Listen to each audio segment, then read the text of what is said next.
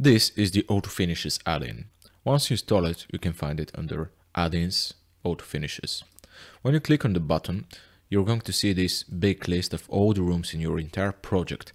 And here you have this powerful filter, so you can filter by room names and room numbers.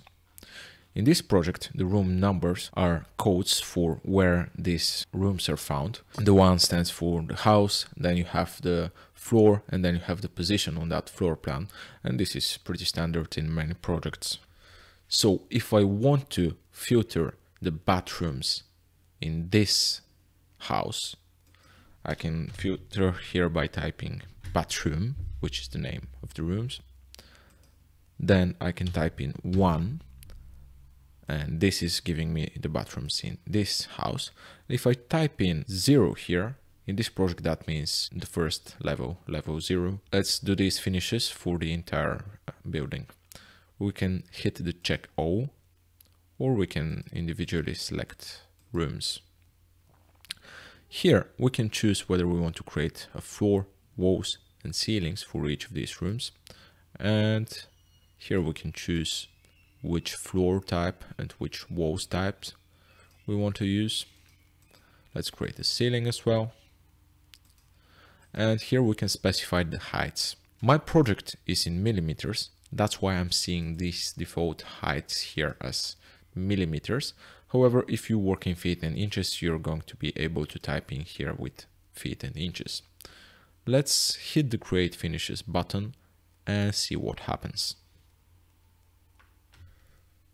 Once the tool is done working, you're going to see a window like this. In this case, we have applied the following finishes for 64 rooms.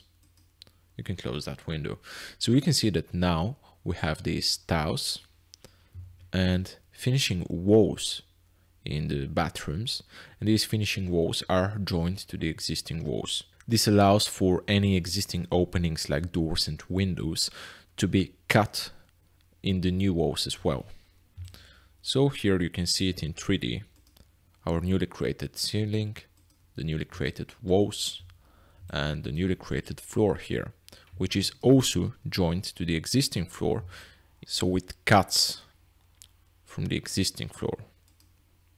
As you can see if I hide it here. The tool will create finishing walls on top of existing normal walls, columns and other room bounding elements, but it will not create walls on top of curtain walls or room boundaries. Additionally, when your selected wall type is of a wall that is thicker than a certain thickness, you have this warning here that this thickness could create problems. Let's try and see what happens. Let's create finishes for this room. And you can see how the finishes are created. The floor still follows the room boundaries. However, you can see that no walls are created where we have a room boundary and where we have a curtain wall. And here you can see what happens because of that thickness of the wall. So when you have like tiny segments like that with a thick wall, the joints between these walls could, of course, cause some problems like this that you might want to fix with the wall joints too. And here you can see that finishing walls were created around the existing columns as well. If we change the default length unit from millimeters to feet and inches and go back to the program, you can see that that change has applied to the app as well, and the default value here is indeed in feet and inches. So that's how to use the Auto Finishes app. Thank you for watching this.